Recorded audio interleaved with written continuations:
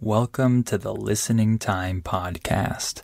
I'm Connor from polyglossa.com, and you're listening to episode 24 of the Listening Time Podcast. If this is your first time listening, I'm glad to have you here. This podcast is meant and designed for English learners who want to improve their listening skills. So if you can already understand a lot of English, but you can't quite understand native speakers who are speaking fast at normal speed, then this podcast is perfect for you.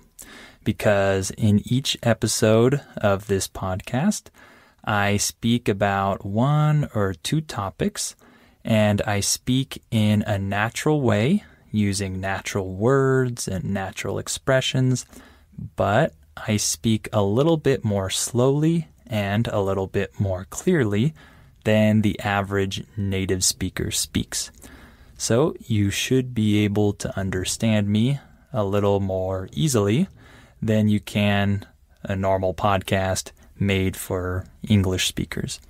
But the goal with this podcast is to help you reach the level where you can understand me really easily, and then you can eventually move on and listen to those podcasts made for English speakers. Also, remember that the transcript is available for each episode, and you can access that in the details part of the episode. That should be a good tool to help you understand words or phrases that you missed the first time around. So I always recommend listening to each episode multiple times, maybe one time without the transcript, and then with the transcript, and then without again, just to practice in this way until you can understand everything that I say without the transcript. Okay, so today we're going to talk about leadership.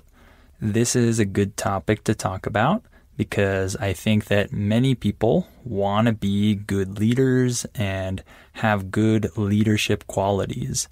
So this should be a fun topic. Before we start, remember to sign up for our $1 listening practice seminars at polyglossa.com and check us out on all of our social media accounts. And also share this podcast with anyone else who might find it useful. And if you're listening on Apple Podcasts, give it a like, a rating, a review, and let the world know what you think about this podcast. All right, let's get started. Are your ears ready? You know what time it is.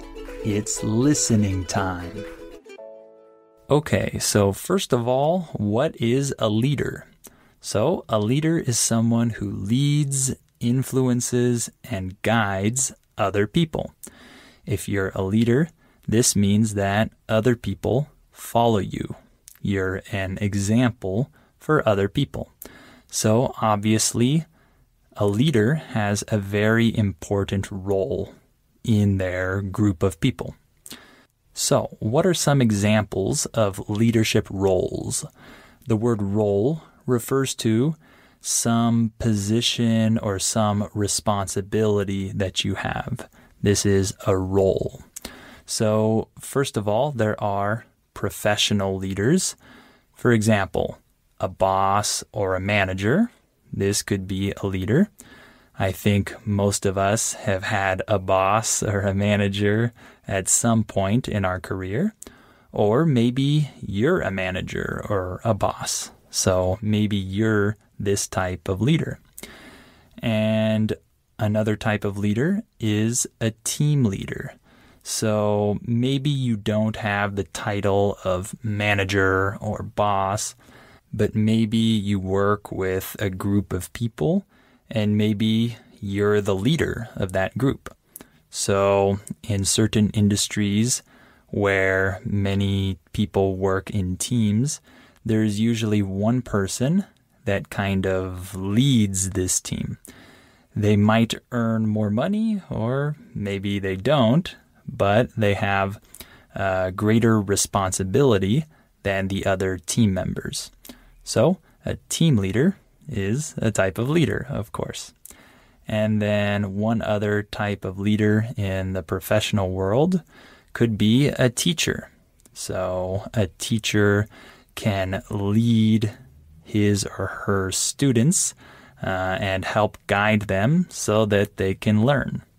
And if you work in a classroom environment, then you definitely need to lead, because there will be many other people with you who are looking at you as their example. So there aren't only professional leaders, there are also leaders in other areas of our lives as well. For example, if you're a parent, you're a leader, right? You have to lead your family. So if you're a father and you have 2 children, for example, you are the example, you are the person who is guiding these 2 people. They look to you as their example, and they hopefully follow you. So a parent could be a leader. And then among your friend group, you might notice that one person plays the leader role. That might be you, or that might be one of your friends.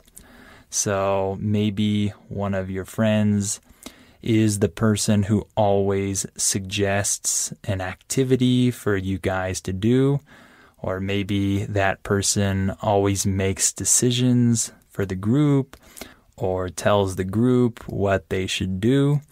This would be a leader as well. So there are many different types of leaders in our everyday lives. And there are also a couple different leadership styles. I'm only going to talk about 2 of these general styles. We hear these words a lot. There are hands-on leaders and hands-off leaders. A hands-on leader is a leader who is very involved in the activity. So maybe they also do some of the work, or maybe they help you do the work. Of course, I'm talking about a leader in a professional environment, right? Maybe your manager always checks on your work, and they check to make sure you're doing things right. Maybe they help you out. Maybe they're always there to answer any questions you might have or give you advice. This is a hands-on leader. And then there are hands-off leaders. A hands-off leader is someone who prefers not to participate too much in the activity. So, for example, maybe your manager tells you what you need to do. They give you a task to do, but they let you do the task by yourself, and they don't bother you. They just leave you alone and let you work. But maybe after a while, you go and report to them and tell them how you're doing. Or maybe they come by once in a while and see if you have any questions or doubts or if you need any help, but they don't hover over you. When we use the phrase hover over someone in English, we mean that the person sticks very close to you and watches what you're doing and monitors your work or your progress, etc. When someone does this, we say that they're hovering over you.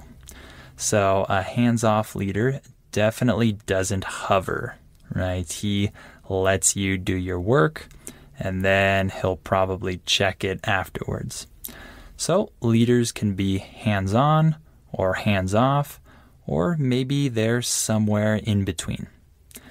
Okay, now let's talk about some good leadership qualities.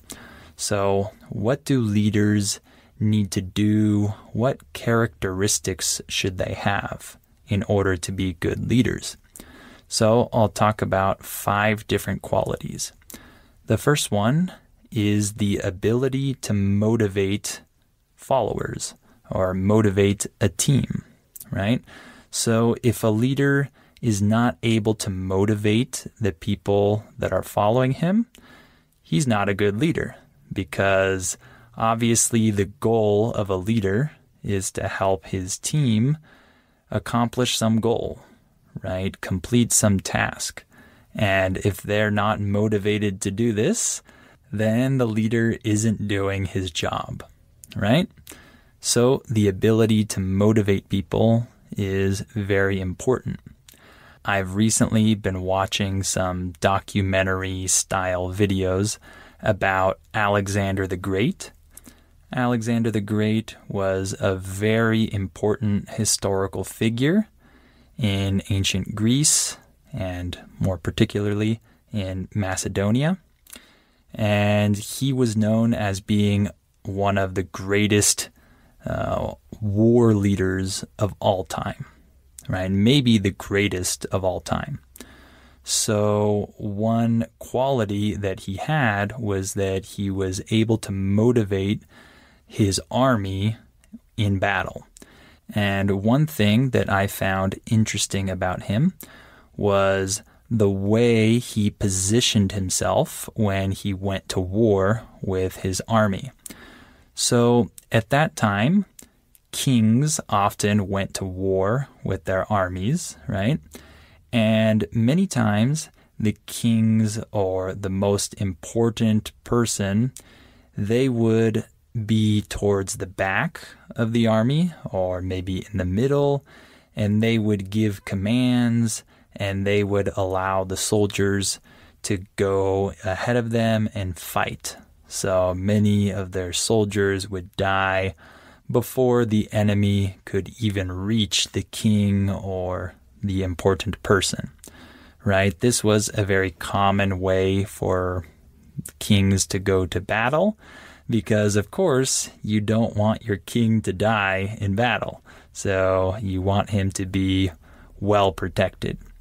However, Alexander the Great often led his army from the very front. So he actually went first and he led the army literally, right? They followed him into battle. And from an objective point of view, this might not be the smartest thing, because if you're at the very front, you're more likely to get killed, right? But Alexander the Great, he never showed any fear, and he did this in battle. So even though this is probably not the smartest move, objectively speaking, this actually really motivated his troops. The word troops refers to soldiers, right? The people in the army. So the fact that he was at the front really motivated his troops because they saw that he was willing to die in battle, right? He wasn't just sending them to go die. He was at the very front. So his people definitely followed him, right? This really motivated them to go into battle. So I thought that was a really cool example of how to motivate people, right? To show that you are part of the team. You're not just sending people different places to go do things. You're actually one of the team members. So that's the first leadership quality that's important to have. And then another one is good communication skills. This is an obvious one because if a leader can't communicate well, no one will follow that leader, right? So the leader needs to have good people skills, as we say in English. He needs to be able to identify with people and read people and interact in a way that makes people want to work with him, right? So If a leader can't do this, then his team members probably won't trust him, or they won't understand him as well, or they won't understand the goal or the mission. There are many negatives that could result from bad communication skills. And the third quality that leaders should definitely have is self-awareness. When we say self-awareness in English, we're talking about the ability to understand how other people view you.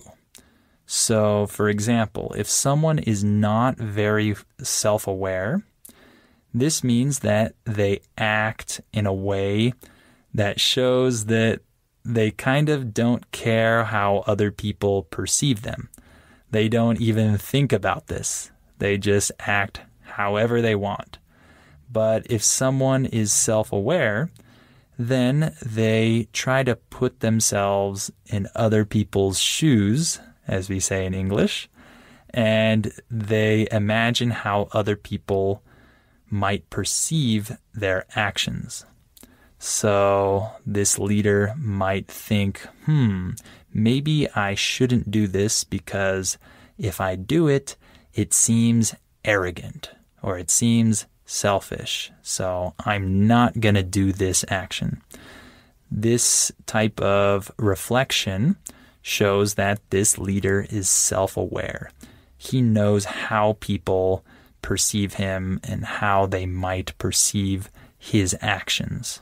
So that's another really good quality to have, because if you're not self-aware and you're a leader, you probably don't realize how people perceive you, and they might think you're a jerk, right? We use the word jerk in English to refer to someone who isn't nice. They're mean, maybe they're a bully, they're not very nice, and they don't consider other people's feelings. So if you're not self-aware, you might be acting like a jerk and you don't even realize it.